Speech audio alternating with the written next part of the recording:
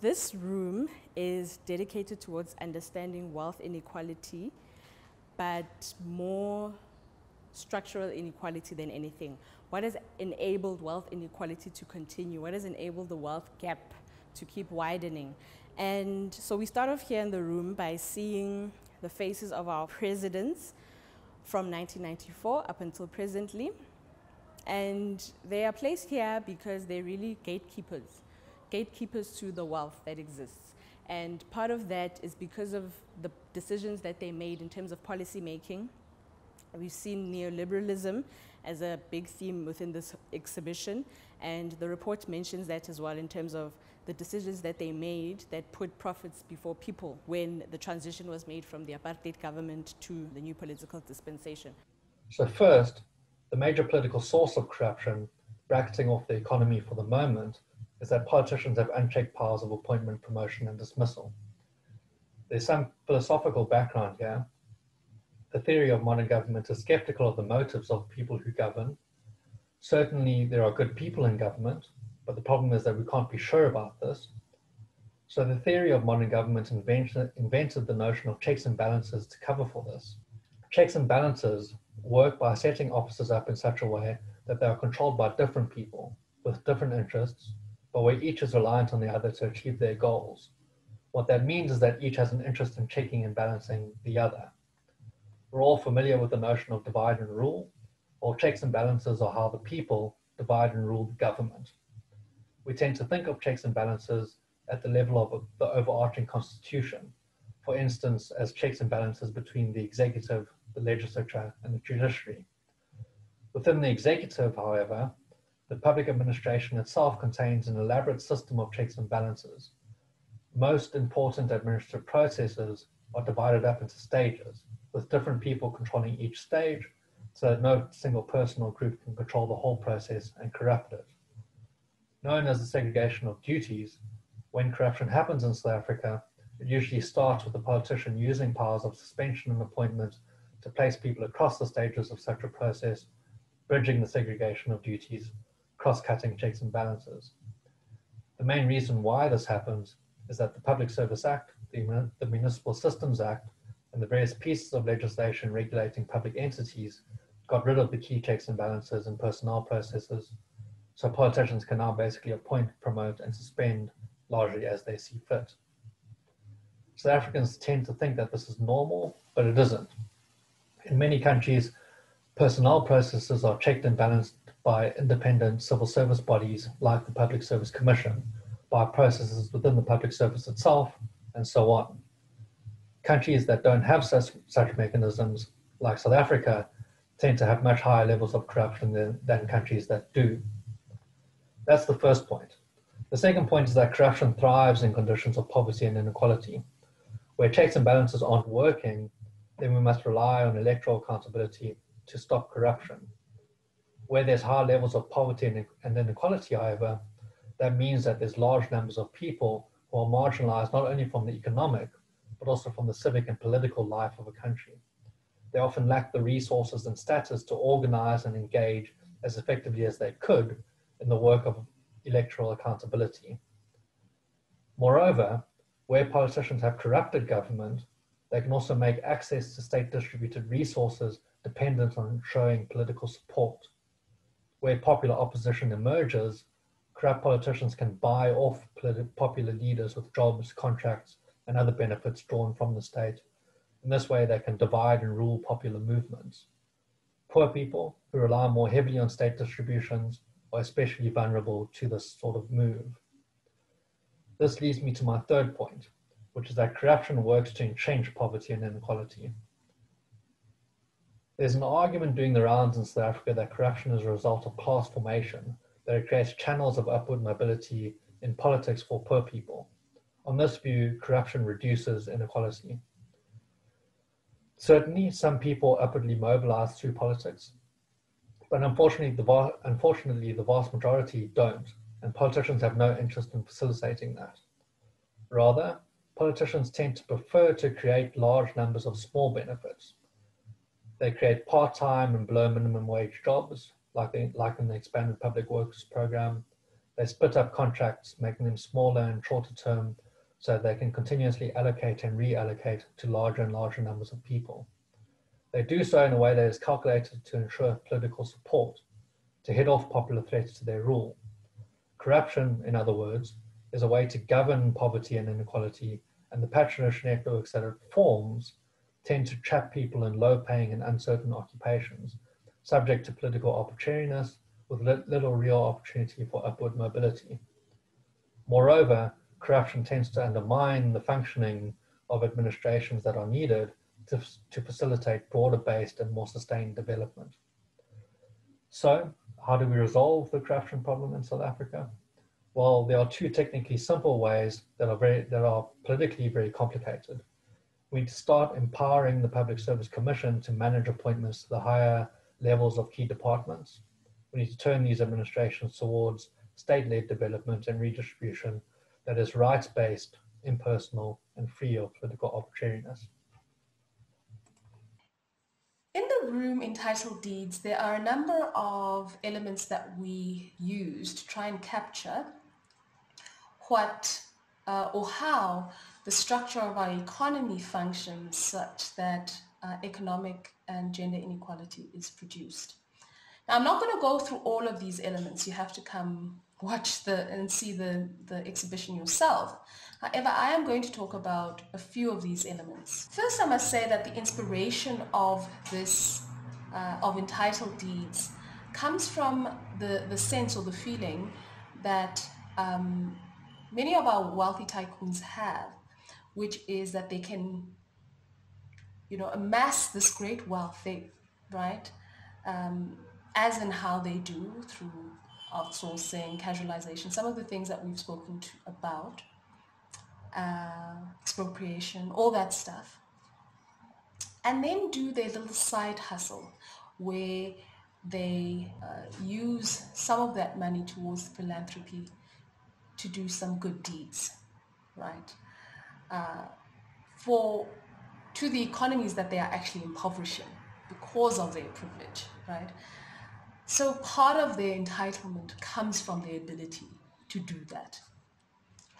And one example of that is Johann Rupert, who gave away some title deeds to a community in Stellenbosch, a township community in Stellenbosch. The whole question here is that given that you amass your wealth in these ways that we speak about, is that that title deed, is that really transformative, right? Are you really doing your best to mind your privilege and to redistribute your privilege to those who would need support and a fair start in life? So this is really a spin on that. So as you enter the room, you are met by a boom gate that has the faces of both current and past presidents. And then also there's a security guard that's there, that's dressed in some retail security guard almost outfit. What is very important to note about this retail company is that they have the largest pay gap in the country, such that the gap between the highest paid employee and the lowest paid employee is like 1,000 times over, right? In terms of the wage gap there. So anyways, you're met by these characters, right? And what that boom gate represents, I mean, you're already thinking, okay, we are in an estate, some kind of gated community. And that boom gate basically represents the amount of protection that government through macroeconomic policy has actually afforded these wealthy elites, right? And so as you enter the room and go past the boom gate, then you see a couple watching TV. And the movie that they're watching is Pretty Woman. And I must say that the couple that is a mixed race couple. So they're watching this movie, Pretty Woman, which is of course a very famous movie. Many of you have probably seen it. And we use this movie as a way of explaining what financialization is, because it actually does very well to explain what this phenomena is, although we only see the Cinderella type storyline, but there's more to it than that. Who of you have heard of the movie Pretty Woman? What is Pretty Woman about? Pretty Woman is on the surface a Cinderella story about an investment banker who pays for the services of a sex worker to keep him company while he's away on a business trip. After a week of spending time together, which includes shopping sprees, a night out at the opera, being sexually harassed by the investment banker's lawyer, and almost breaking up, they end up falling in love, and we are led to believe living happily ever after. What if I told you that there is more to the story of Pretty Woman than what we think? A side of Pretty Woman that is often missed is its story of financialization in the late 1980s. This is a story of financialization told through the lens of Pretty Woman. What is financialization, you may ask? In the following clip, where Vivian and Edward are having breakfast, we learn about some of the key features of financialization. Vivian's character acts as our consciousness as she asks Edward about what financialization is. These are some of the things that we find out. I was working last night. You don't sleep, you don't do drugs, you don't drink, you hardly eat. What do you do, Edward? Because I know you're not a lawyer. That's right. There are 4 other chairs here. Oh.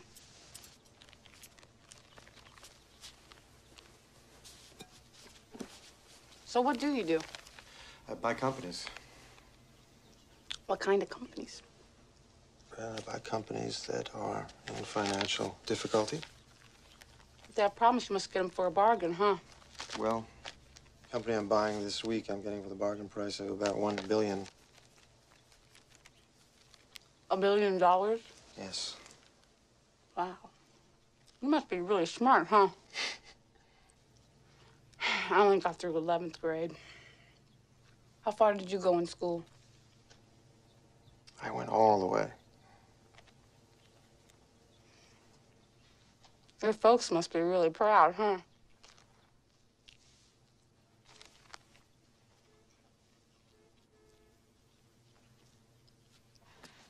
So you don't actually have $1 billion, huh? No, I get some of it from banks, investors. It's not an easy thing to do. And you don't make anything? No. And you don't build anything? No. So what do you do with the companies once you buy them? I sell them. Here, let me do that. You sell them. Well, I don't sell the whole company. I break it up into pieces, and then I sell that off. It's worth more than the whole. So it's sort of like stealing cars and selling them for the parts, right? Yeah, sort of, but legal. 1. It involves financial actors, markets, and institutions. Edward, an investment banker, uses his skills to borrow money to the value of $1 billion from lenders that include commercial banks, pension funds, and insurance companies. This act of borrowing is known as raising or mobilizing finance. 2. It involves financial engineering, or the use of maths to develop a financial product that can be bought or sold for profits. Although not discussed in this clip, an investor such as Edward could raise the finance he needs by selling junk bonds to lenders in exchange for the loan to the value of $1 billion. A junk bond is an IOU, which promises to make a lot more money for the lender than what they lend. But it is a very risky bond because there is a high chance that the borrower, in this case Edward, may default or not pay back what he owes the lender. 3. Financialization involves financial motives.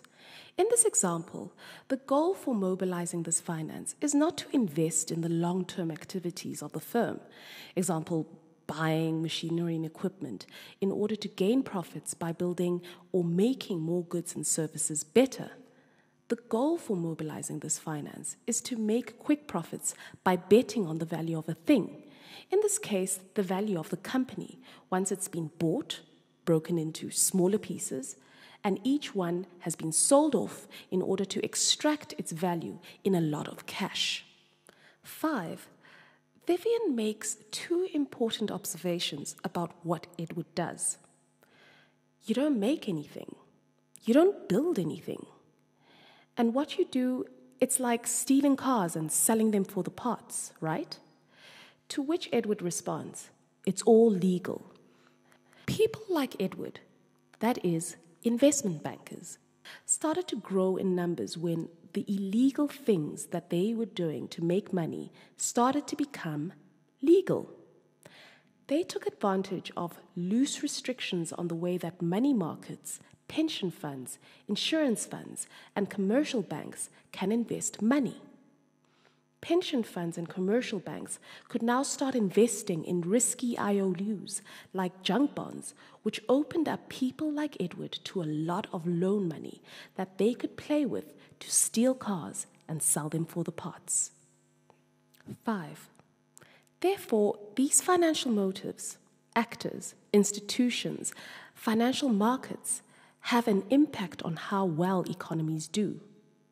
The impact of financialization on economies is best captured in the next clip. Here we see Edward, Vivian, Mr. Lewis, and his grandson David at dinner at the Voltaire. In the exchange between Mr. Lewis and Edward, we see a tension in their view of the role of a firm in the economy. Mr. Lewis, my grandfather believes the men who create a company should control its destiny. Where's the salad? The salad comes at the end of the meal. That's the fork I knew. Let me put it another way. Between your public statements and the rumors flying around on this thing, we find it very hard to figure out what your real intentions are. I don't know about you, but I've never been able to figure which goes with what.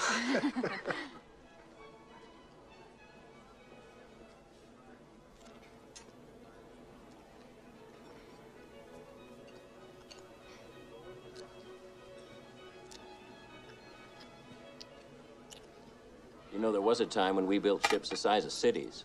Men like my grandfather made this country. Who ordered this? The gentleman did, ma'am. Bon appetit. These are escargot. It's French for snails. It's a delicacy. Try it. David? Mr. Lewis, if you were to get control, and I don't think you will, but if you did, what do you plan to do with the company? Break it up and sell off the pieces? I'm sure you understand I'm not thrilled at the idea of your turning 40 years of my work into your garage sale. At the price I'm paying for this stock, Mr. Morse, you are going to be a very rich man. I'm rich enough. I just want to head my shipyard. Financialization, seen through Edward's eyes, has redefined economic activity and the firm. A firm is no longer seen through Mr. Lewis' eyes as an institution made up of people, resources, and processes that combine to make things that are then bought in exchange for more money. Through Edward's eyes, a firm is just a stock or a share that can be traded or exchanged for more money.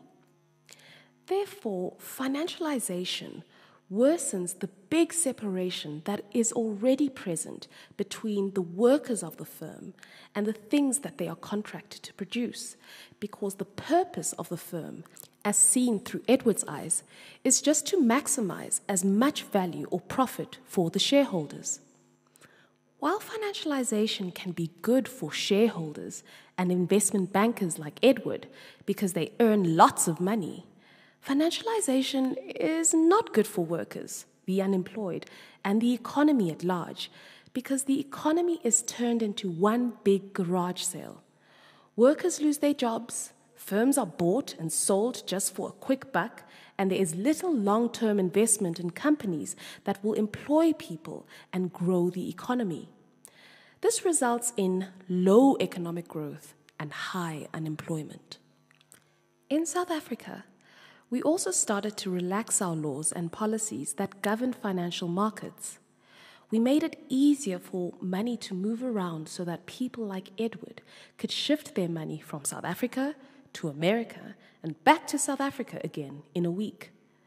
We thought by relaxing our laws governing these markets, we would be able to attract people who are more like Mr. Lewis, that invest over the long term, building companies that will grow and employ people.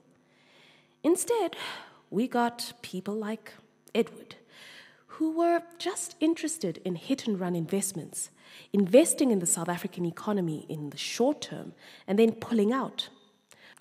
We got many people like Edward because they were attracted to our high interest rates thanks to policies like inflation targeting, which they could use to make lots of money.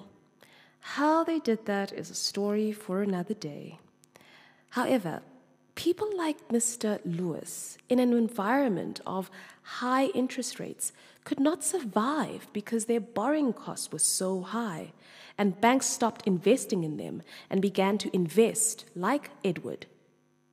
Therefore, companies owned by the likes of Mr. Lewis started to shut down, or they began to act like Edward in order to make quick bucks. For instance, they could use financial engineering to dodge paying taxes by moving money into tax havens like Panama. This is what Steenhoff did. Or they can use financial engineering to dodge paying workers their wages. This was also made worse because they had to compete with products coming in from other countries. The winners of this financialization are the investors, the speculators, the top 1% or 10% of economies around the world. The losers are businesses that are built to last, businesses that have a long-term horizon and not quick money and speculation. The losers are workers, the unemployed, society at large. That's the story of financialization told through the eyes of Pretty Woman. Oxfam South Africa's report calls on the South African government to do the right thing for an inclusive economy, free from financialization. This means 1. A macroeconomic policy targeting full employment and not inflation targeting. 2. Controls are put in place to limit harmful hit-and-run investments. 3. A financial sector geared towards long-term productive investments. This should be done through regulation, such as the separation between commercial and investment banking. 4. State-led development of a large green industrial development bank that finances productive activities at different scales. So I think what is key here is that our economy looks more like Edward's vision of the economy. It looks more like a garage sale, thanks to financialization, right? I think there was someone in a workshop that called it the mashonisa economy. That's a good way of perhaps conceptualizing or thinking about financialization. Now, what's important to note is that the likes of Edward have amassed their wealth, or even this mixed-race couple have amassed their wealth through macroeconomic policies that have supported financialization, or this mashonisa economy, right, post-1994. And what is important is that it's not only governments, but like our government, but this is actually a global architecture. The global system works in this way. And so you are met as you enter the room next to the bed by a lampshade. And the tassels of this lampshade are written World Bank, International Monetary Fund, Moody's, Fitch, and the rest. And these are international financial institutions that have been very key in giving us enlightenment, in enlightening us on how the economy and how economies around the world should be designed and should function. What they've actually done is ensure that this macroeconomic framework that supports financialization is implemented across countries, right, by force.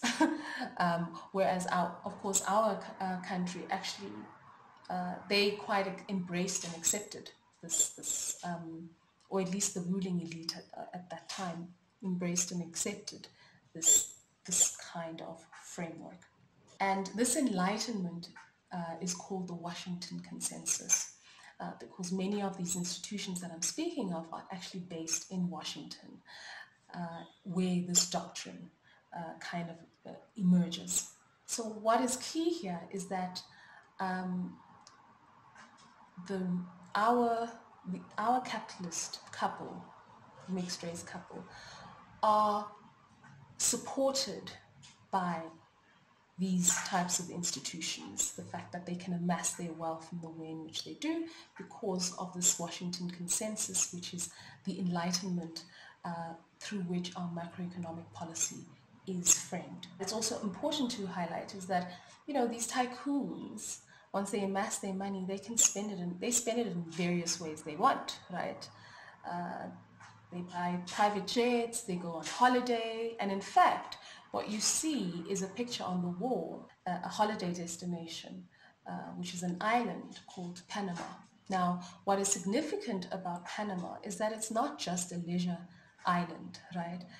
Panama is a tax haven. This is where the rich use financial engineering tricks to not pay taxes where they would have accumulated their wealth.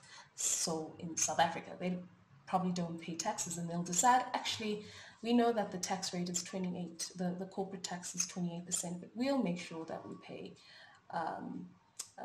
11%. So what ends up happening is that workers aren't paid the amount of money that they are meant to be paid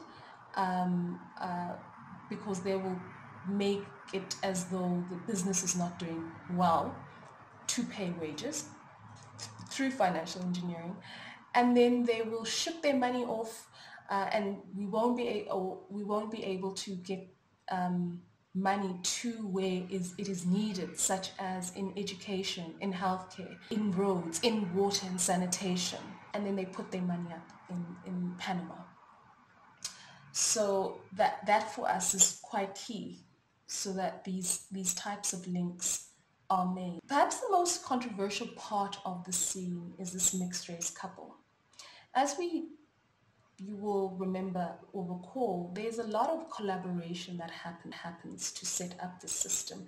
There's the collaboration between the state and capital. There's the collaboration between business, IFIs, the government, and all these collaborations that happen to maintain the status quo, right? Now, there's also the collaboration, obviously, within business itself. And the way in which that has happened in this country is through Black economic empowerment. So that couple basically is representative of that. And it asks us a very key question, which is, has this been really transformative? Because you see that the Black business person is also enjoying the spoils of wealth, right, by using the same similar mechanisms, right, to that others use, right, whether it is outsourcing, casualization, financial engineering, and all that stuff.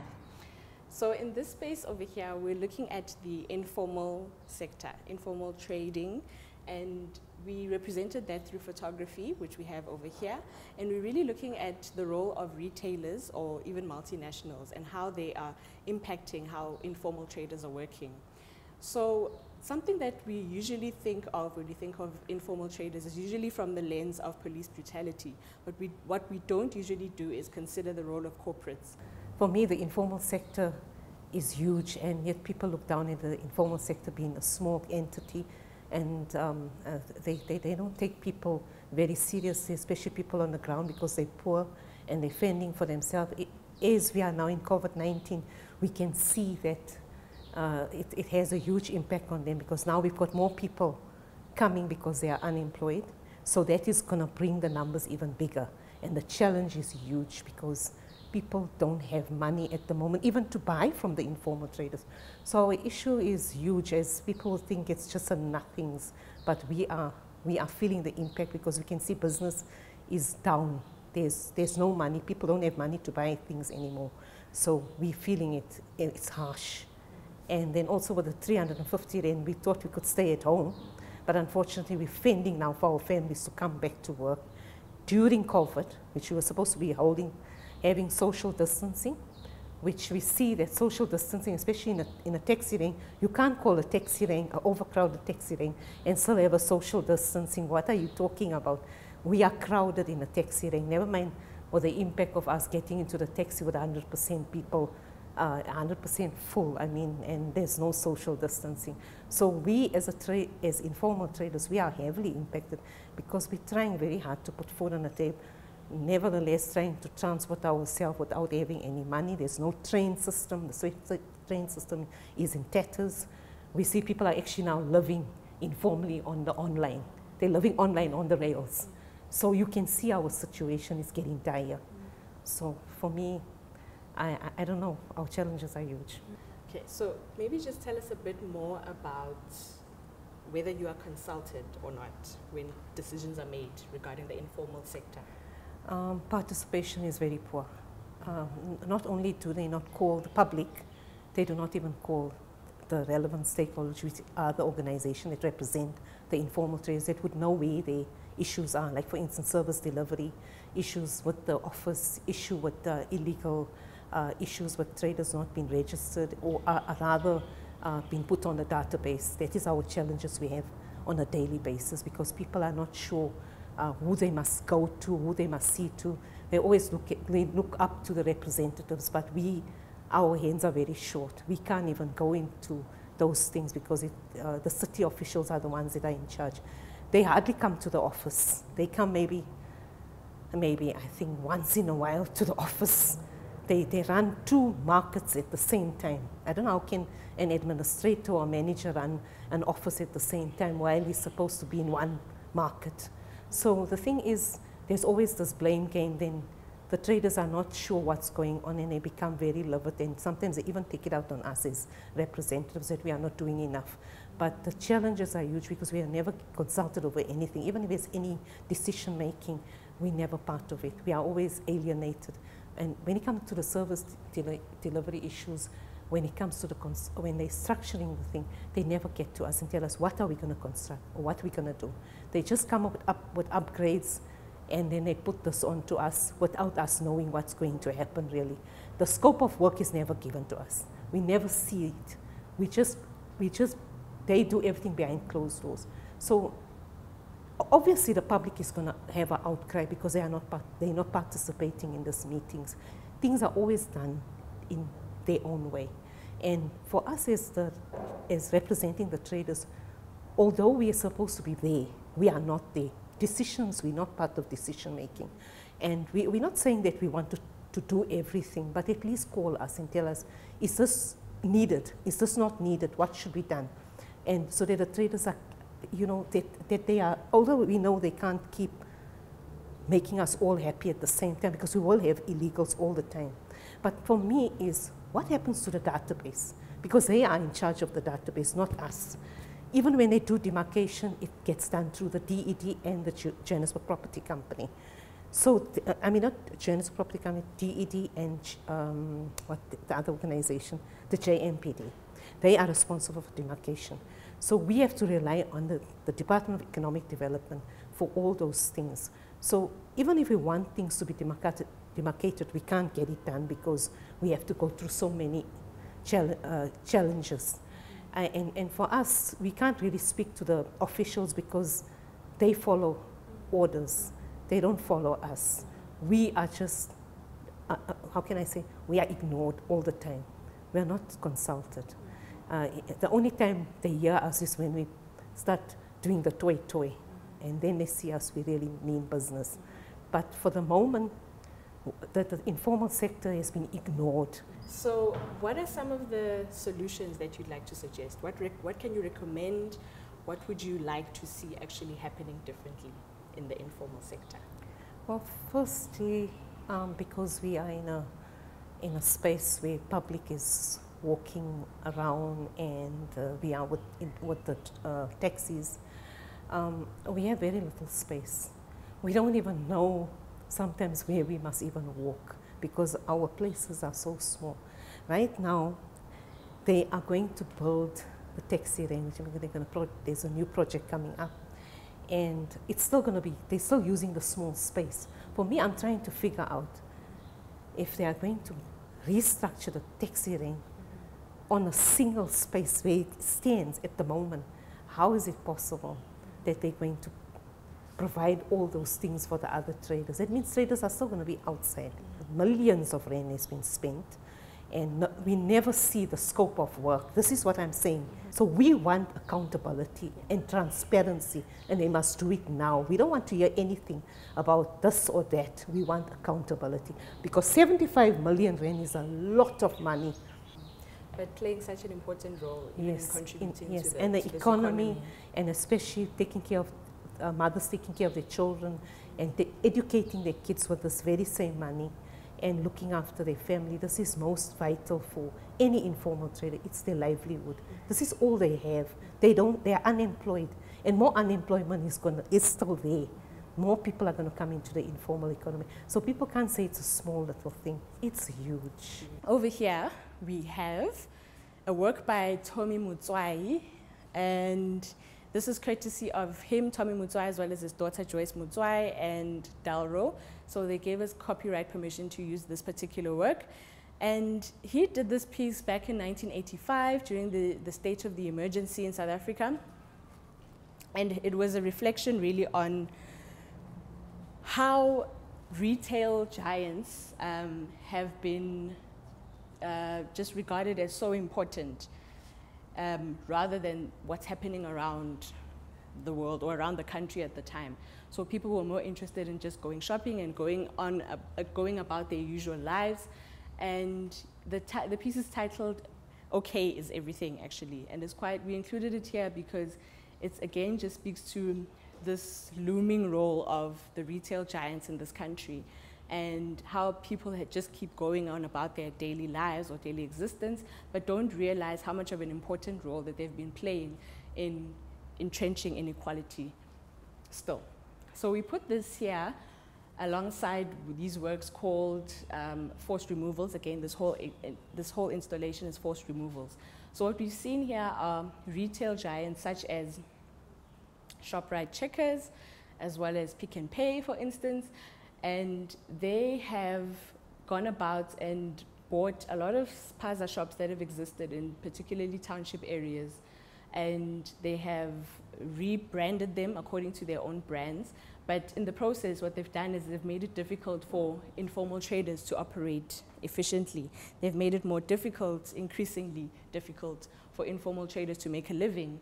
And these images depict that, and we found it quite powerful in that they show particularly people just going to buy at the now branded USave store, for instance, and an informal trader working outside. In another image, we see at the Jabulani Mall in Soweto, we have informal traders who were pushed out while the mall was actually being created, and no space was created for them to work. They didn't have ablution facilities, for instance, but one of our speakers will speak more to that.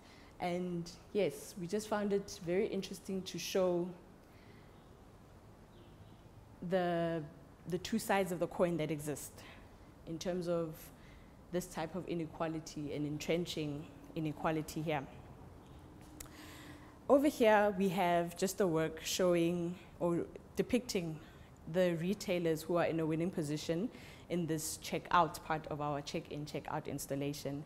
And what we'd like as well is for our visitors to the exhibition to contribute solutions that could make a difference in terms of how we deal with inequality, in terms of challenging policies that exist. So we'd like people to contribute that and share those with us over here in this space. And to wrap up the whole exhibition, OZA came up with a number of recommendations, which you can find in the report, in terms of solutions that can actually be taken in response to all of the problems that have been pointed out. So these are some of the positives that we can take going forward, or these are some of the changes that we can make. For example, a living wage and a cap on minimum income, implement a package of progressive macroeconomic policies, for instance, fiscal tax justice, tackling political and corporate capture, gender accountable and just budgeting and planning, recognize, reduce, redistribute unpaid work and care workers to be represented in policy decision-making, implement industrial policies that prioritize the creation of more and better jobs for women, enforce labor protections for democratic and fair workspaces, reverse labor reforms that attack working class organizing, protections, fair, safe access to markets for informal sector, and universal basic income grant. So these are powerful recommendations by Oxfam South Africa, and they can be found in the report. And as a social justice consultancy, I think that they've come up with some powerful ways of tackling all of the issues that we've highlighted throughout this exhibition. And I do hope that the relevant people take note of that, and that going forward that some of this is implemented, if not all of it is implemented. Thank you so much for joining us, everyone. We do hope that you enjoyed the show. Thank you to Oxfam South Africa. Thank you to the Workers Museum. Thank you to all of our participating artists, our exhibiting artists. Thank you to the team that helped us put everything together. Thank you to the speakers who were here to join us today. And we do hope that you learned a lot more about the different types of inequality, the intersectionality of inequality that exists, and that we do hope that the artworks were a true reflection of the work that the Oxfam South Africa report is doing to raise awareness about this inequality.